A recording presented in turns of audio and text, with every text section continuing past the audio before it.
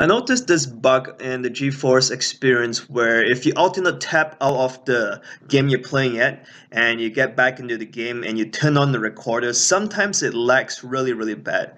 So as you see in this example, 60 frames per second, nothing wrong. And then when I get back into the game, of course if I turn it back on, and now you notice suddenly the whole game just lags horrifically. So 3 frames per second, and yeah, your mouse is just hardly moving across the screen there. It's an easy way to fix this here. So all you have to do is to get out of the screen here. Then you want to locate your Geforce Experience application.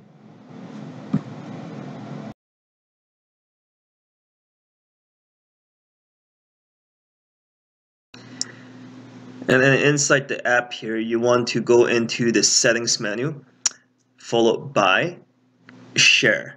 So in the share menu here, you can see it's toggled on right now. So shut it off and wait for it to load, and then turn it back on again.